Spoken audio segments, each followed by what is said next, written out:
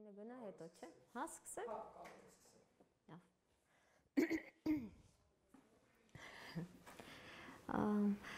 Այսպիսի իրավիճակ ունենք մենք այսօր Հայաստանում, երբ որ ինչ-որ քաղաքական իրադարձություն է տեղի ունենում, ենթադրենք, կամ պարզապես պետք է գնահատել քաղաքական մթնոլորտը, հաճախ բացում ենք կայքեր եւ տեսնում ենք ինչ կա ընդհանրապես լրահոսում եւ մեկ էլ տեսնում ենք լուրջ քաղաքական վերլուծաբանների նյութեր ենթադրենք կամ ոչ քաղաքական վերլուծաբանների սոցիոլոգիայի ոլորտի մասնագետների, առհասարակ հումանիտար գիտությունների մասնագետների որոշակի գրառումներ կամ ծավալուն հոդվածներ, հրապարակումներ, որոնք սակայն մեզ թվում են կարծեք ստերիլ։ Մեզ թվում է թե այդտեղ ոչ մի բան չկա, այսպես ուժեղ մաս չկա, որից կարելի է կառչել եւ ասել, ահա սա քաղաքական այլընտրանք է եւ սա կարող է այլընտրանքային միտումներ ձևավորել հասարակության մեջ եւ պարունակել այլընտրանք, որի հետևից կարելի է գնալ։ Այդպիսի քննադատությունը մեզ մոտ այն տպավորությունն է ստեղծում, որ մարդիկ մի տեսակ հարմարավետության շրջանակի մեջ մանևրում են ինչ-որ հումանիտար կատեգորիաներով, բայց թե այդ ինչ կատեգորիաներ են արդյոք ռեալ ազդեցիկ լծակներ են դրանք ինչ-որ բան փոխելու թե ոչ, առնվազն մի քանի հոգի համակարծիք լինի, որ դրանք կարող են իսկապես ինչ-որ բան փոխել։ Մեզ մոտ հումանիտար նոր կատեգորիաները, արդի տեսությունները, քաղաքական, սոցիոլոգիական նոր տեսությունները եղանակ չեն ստեղծում, սրանք մարդկանց մտքեր փոխելու ներունակություն չունեն, որովհետև կարծեք թե այդ միտքը ստեղծողների եւ սպառողների շրջանակը համընկնում է։ Եթե մի քանի հոգի են Հայաստանում, որ ստեղծում են այդպիսի որակյալ քաղաքական այլընտրանք, ապա նույնքանն են նաև այդ որակյալ քաղաքական այլընտրանքը սպառողները եւ զանգվածային ազդեցության հասնելու ռեալ հնարավորություն չկա։ Ուրեմն ինչպես անել, կարելի արդյոք ինչ-որ եղանակներ գտնել, որպեսզի փոխենք այս վիճակը, որ այս ստերիլությունը մենք այլևս չընկալենք իբրև ստերիլություն, այլ հասկանանք, որ դա պարզապես ավելի հաշվարկող, ռացիոնալ միտք է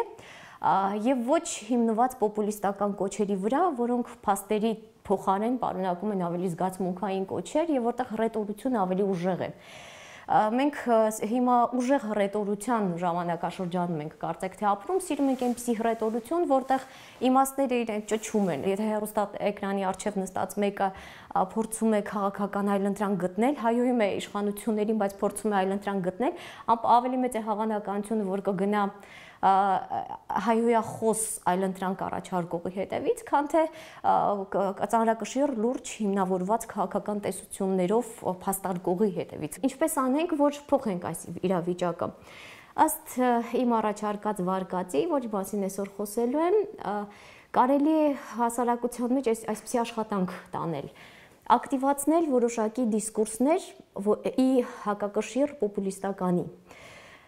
Հիմա փորձենք մտածել ինչպես։ Ընդհանրապես պոպուլիզմը ծագում է ի հակակշիռ էլիտիզմի, էլիտարիստական տեսությունների, ողջ աշխարհում այդպես է։ Երբ որ կա իշխող վերնախավ, որը կենտրոնացած իշխանությունն իր ձեռքում է պահում եւ կարիք է լինում հակաճառել այս էլիտարությանը այն պնդմամբ, որ հասարակության լայն զանգվածները եւս մասնակից լինելու իրավունք ունեն եւ էգալիտարիստական դիրքերից պնդել, որ պետք է հասարակության տարբեր խավերի զանգվածների միջև հավասարություն ապահովել։ Ինչ ունենք մենք այսօր Հայաստանում, արդյոք պոպուլիզմը մեզանում ծագում է ի հակակշիռ էլիտիզմին։ Հետաքրքիր հարց է, որի տեղից պետք է մեկնարկել։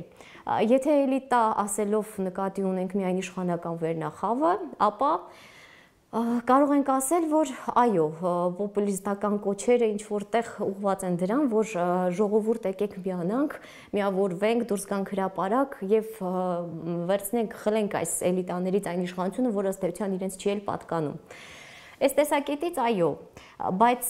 եթե փորձենք մտածել մի քիչ լայն իմաստով էլիտաների տեսությունը դիտարկենք ուրիշ չափումների մեջ եւս, հասկանանք ինչ ասել է էլիտա անդրախավ, տարբեր տեսություններ կան այս մասին, իմիջիայլոց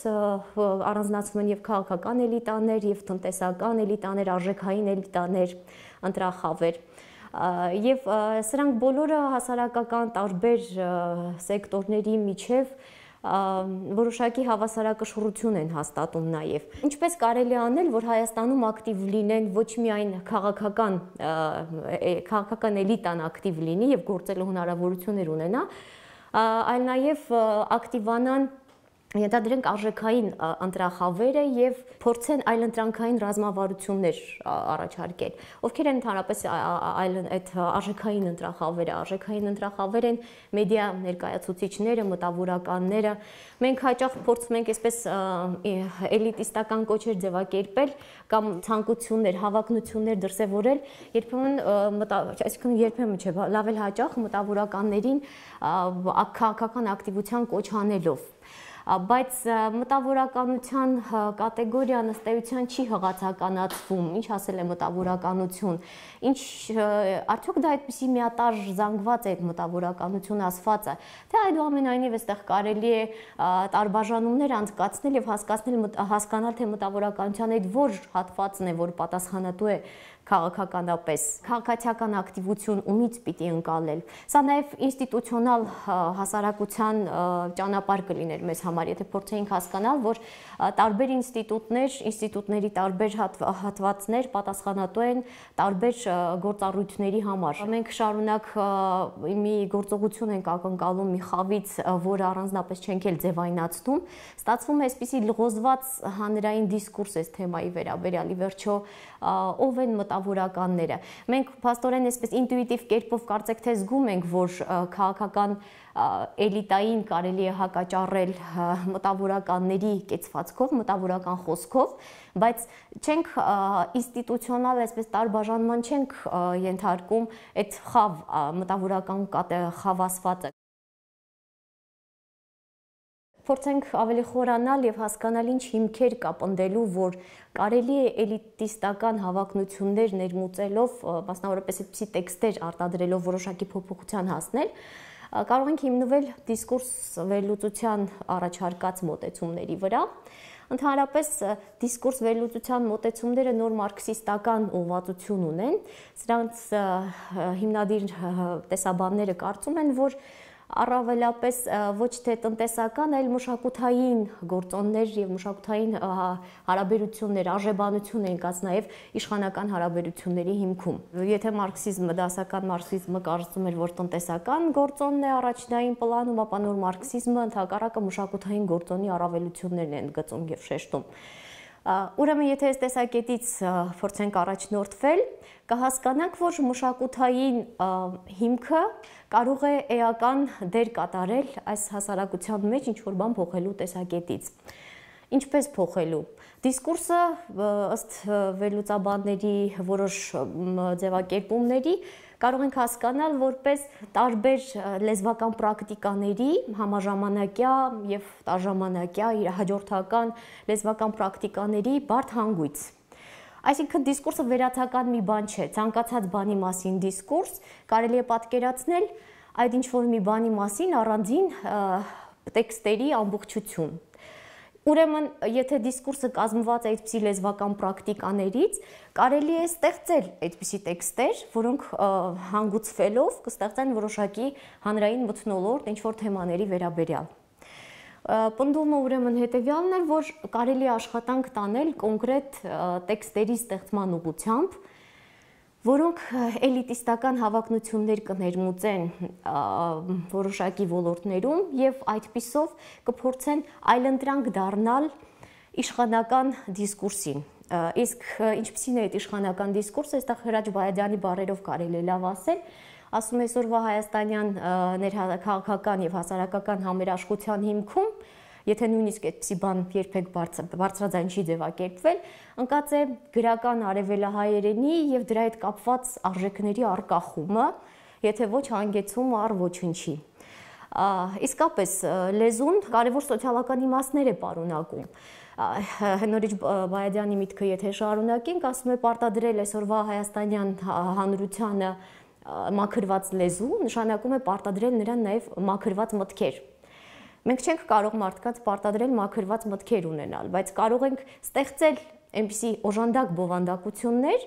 այնպիսի տեքստեր, որոնք մասսայական կդարձնեն, զանգվածային կդարձնեն, մտածելու այդպիսի եղանակները։ Տեսեք, ակադեմիական շրջանակներին նույն բանը ասել չենք կարող, որովհետև ակադեմիական շրջանակները ավելի փակ հանրույթներ են։ Այստեղ էլի ստիպված ենք լինում դիմել պոպուլիզմին,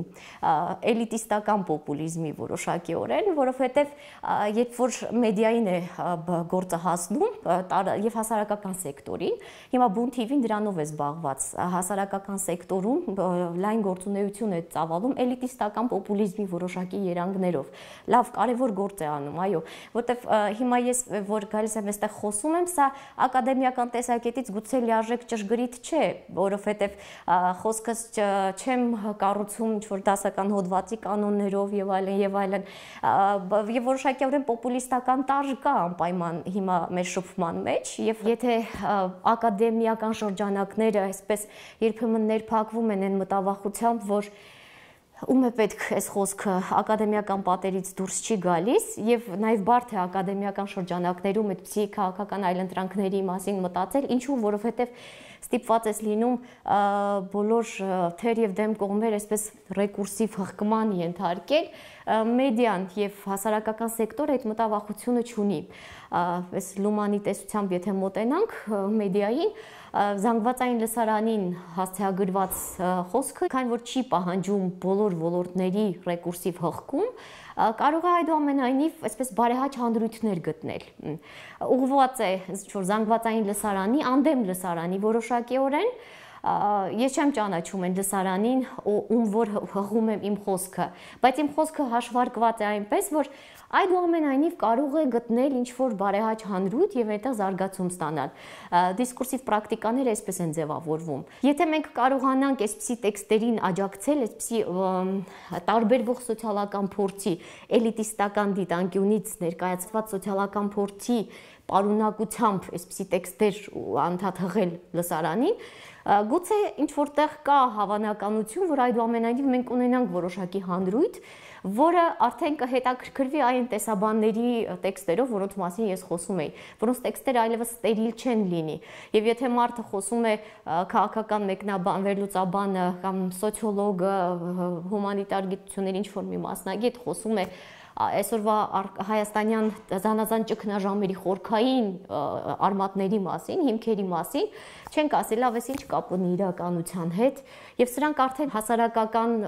մասնակցություն ունենալու լծակներ ձեռք կբերեն, ոչ թե կմնան սահմանափակ տիրույթներում, իսկ ինչ ունենք մենք այսօր Հայաստանում, վերադառնանք մի քիչ այդ հարցին, հայոյախոս եւ այսպես ամեն ինչ կամահրող լեզու, ուժեղ ոճ, որտեղ ինչքան բարձր խոսես, ինչքան ավելի այսպես փաստարկներդ բան լինեն, այսպես կիչային լինեն, սուր սրացված, այնքան ավելի մեծ է հավանականությունը, որ դու ուշադրության կարժանանաս։ Եվ անպայման աղքատ շարահյուսությամբ, վատ լեզվով, այստեղ արդեն հիշում ես Ումբերտո Էկոին, որ ֆաշիզմի նշանների մասին խոսելիս խոսում էր նաև լեզվական բանի պարզեցման մասին, սարսափելի ճապաղանում է լեզուն, եւ ինքը օրինակ է բերում Օրուելի 1984 վեպը, ասում է այնտեղ նորալեզու կոչվածը փորձում էր կրճատել բառերը, հնարավորինս կրճատել եւ մինիմումի հասցնել, որպեսզի այդ մտքի ոստիկանությունը այլևս անելիք չունենար։ Եթե մարդիկ չունեն լեզու, որով կարող են քննադատական մտածողությամբ վերլուծել հասարակական երևույթները, էլ ինչ անելիք ունի մտքի ոստիկանությունը։ Այսօր մենք ունենք հենց այդպիսի իրավիճակ, կամաց-կամաց ճապաղացող եւ նվազող իջնող լեզու, երբ որ պարզ մի քիչ խոսակցականից տարբերվող ձևակերպումը կարող է արդեն անհասկանալի թվալ եւ մերժելի բնականաբար, որովհետեւ ինչ չենք հասկանում, բան ենք անում, պատ ենք դնում մեր եւ այդ իրականության միջև։ Կարելի է ուրեմն որոշակիորեն այս պոպուլիստական միջոցները շրջանառելով մեդիայի եւ հասարակական սեկտորի հնարավորությունները նկատի ունեմ, այդ էլիտիստական հավակնություններ ունեցող լեզուն փորձել ներբերել զանգվածային շրջանակներ։ Այն ինչ որ ակադեմիական շրջանակները չեն կարող անել կամ ի վիճակի չեն ցավոք սրտի, որովհետև Հայաստանում մենք այսօր այդքան ինստիտուցիոնալ կայացած բաներ չունենք, ակադեմիական շրջանակներ չունենք։ Եթե արևմուտքում էլ այնպես չի, որ պոպուլիզմը չի ակտիվանում, այնտեղ էլ է ակտիվանում պոպուլիզմը, ամբողջ աշխարհում այսօր խոսում է քաղաքականության պոպուլիստականացման մասին, բայց քանի որ այնտեղ կայացած ինստիտուցիոնալ շրջանակներ կան, այդ ինստիտուցիոնալ շրջանակները կարծեք թե պահեստավորում են խնդիրները եւ իրենց սեփական մակարդակներում կարողանում են լուծել։ Ինչու մենք չենք կարող ասել Հայաստանի մասին։ Մենք չունենք կայացած հաստատութենական շրջանակներ, հետեւաբար կարելի է այս մակարդակներում գոնե փորձել խնդիրներ արծարծել եւ լուծել այդ խնդիրները, աշխատել կոնկրետ տեղեկատվական հոսքերի ստեղծման ուղղությամբ։ Ինչ է տեղեկատվական հոսքը, չէ՞, եթե կաստելսի ձևակերպումներին անցնենք, սա հասարակության քաղաքական, տնտեսական եւ խորհրդանշային ոլորտների միջև նպատակաուղղված, կրկնվող եւ ծրագրելի բաներ, տեղեկատվական հոսքեր ստեղծելն է։ Այն ինչ որ կարելի է այսօր կարող է իրեն թույլ տալ հասարակական սեկտորը եւ մեդիա միջոցները, պարբերաբար անդրադառնալով այդպիսի տեքստերի, ստեղծելով գրական լեզվով խոսելու իրավիճակներ, այսպես ասեմ, եւ գրական լեզվի հետ կապված արժեբանությամբ խոսելու իրավիճակներ, փաստորեն մենք կարողանում ենք նպատակաուղղված, կրկնվող եւ ծրագրելի հոսքեր ստեղծել, որը գուցե ինչ-որ մի հեռավոր ապագայում կկարողանա որոշակի եղանակ ստեղծել։ Առնվազն գտնել մի բարեհաճ հանրույթ, հանրային խավ, որը կկարողանա դառնալ լուրջ քաղաքական այլընտրանքների սպառող։ Կհասկանա, որ այդ քաղաքական այլընտրանքները չեն ներկայանում միայն իբրև պորոտախոսություն, այլ ներկայանում են նաև որպես ավելի հավասարակշռված, ավելի զուսպ եւ երբեմն նույնիսկ ամեն ինչի պատասխանը չունեցող տեքստեր։